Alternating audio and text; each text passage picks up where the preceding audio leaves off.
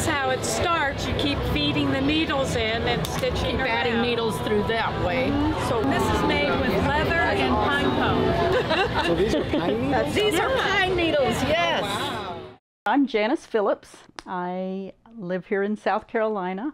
I grew up in South America and came to the States when I was 17. My mom, she was such a neat artist, and she made these baskets. She had learned to make these baskets from her grandmother. I never paid them a whole lot of attention, but while I was taking care of her, sitting around doing nothing all day, I thought, you know, I bet I could do this too. But she basically taught me how to make the baskets. And I loved it, and I've been doing it ever since, learning more techniques and more things to do. Pine needles, pine needles, pine needles, all back in here, all up in there. The whole process, it starts with being out in the woods. My sister-in-law has about 50 acres of pine forest out there. For my birthday, I bought myself a pair of cowboy boots so that when I go out into the woods to collect the pine straw, I'm protected from the snakes. You know, I'm retired. I do have retirement income coming in, so it's not like I have to have the income. I just love making the baskets. I love it. That's, like I said, my happy place.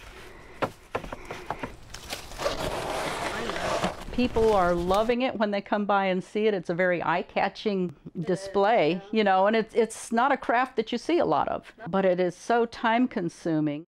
I made an owl back in April. I know it was at least 82 hours that I logged.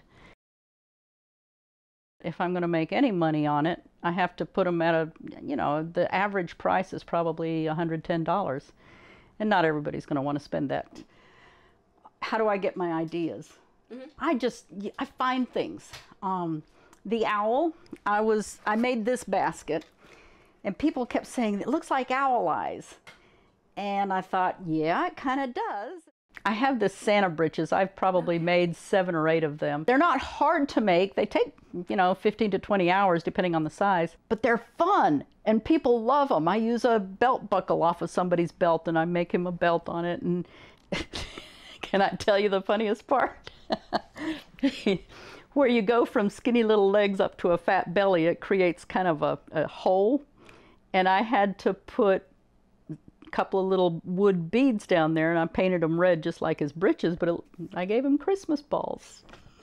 And they really are funny. He's anatomically correct. Those are Santa's balls.